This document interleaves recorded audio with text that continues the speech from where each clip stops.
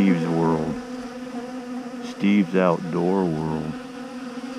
I want to thank all my subscribers for coming into my world.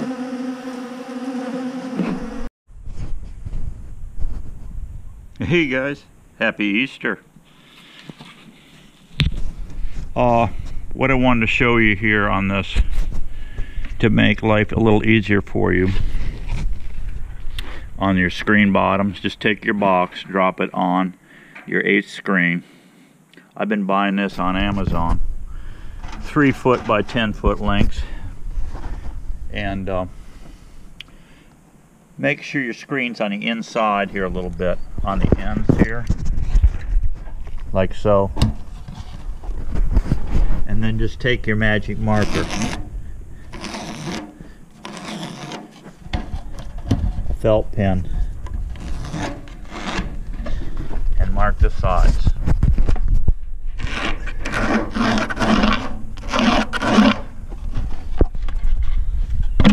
Like so.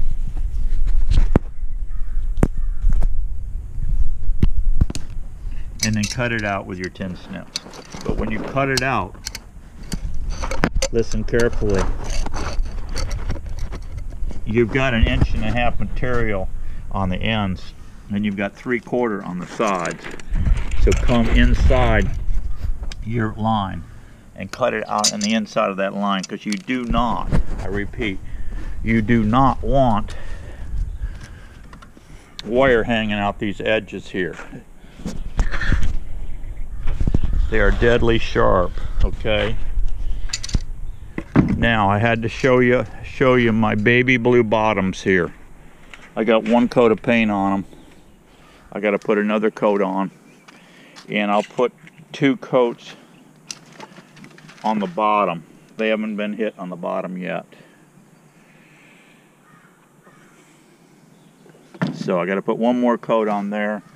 But there's your completed hive. That's your beefy 8-frame deep.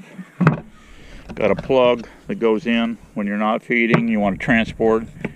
When you cut these holes out, make sure you save your plug. Take some 1/4 inch plywood, dip it in preservative. Everything I've got here you see has been dipped in preservative. Tall earth. No need to paint the interior. Bees will fix that up. So I had to show off my baby blue bottoms, all right? And they reminded me the color of Easter eggs. So that's why I had to bring you out here on Easter Day. Happy Easter. Get out there, build some equipment, be happy, and I'll catch you on the next one. Bye-bye.